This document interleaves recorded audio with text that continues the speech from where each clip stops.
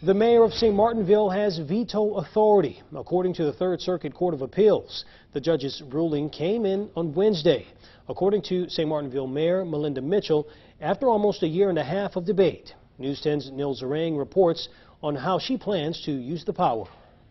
Mayor Melinda Mitchell met with her supporters Thursday morning in the council chambers, promising never to use her veto authority for herself, but only for the people's benefit. It's been many struggles as the first African-American mayor here in St. Martinville, but through the struggles we prevail. In October 2019, Mayor Melinda Mitchell vetoed a vote which would have made St. Martinville's mayor position part-time. The council insisted she couldn't do that. I don't think there's been a veto in the history of St. Martinville. They took the matter to the 16th Judicial District Court, where it was decided that she could not veto. But Wednesday, the 3rd District Court of Appeals reversed it.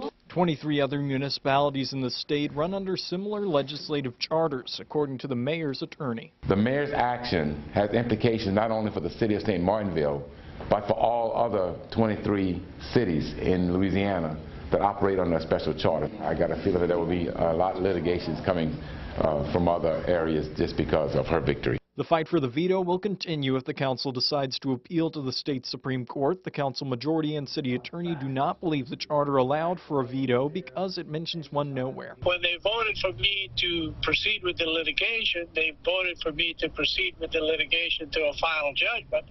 So until they tell me to stop, I'm going to keep going. Mitchell's attorneys argued the Larson Act applies where the charter is silent and said the mayor plans to propose the people replace the charter with the Larson Act altogether. It's not the end, it's the beginning, so we're going to keep moving forward and doing what's right, standing up for righteousness.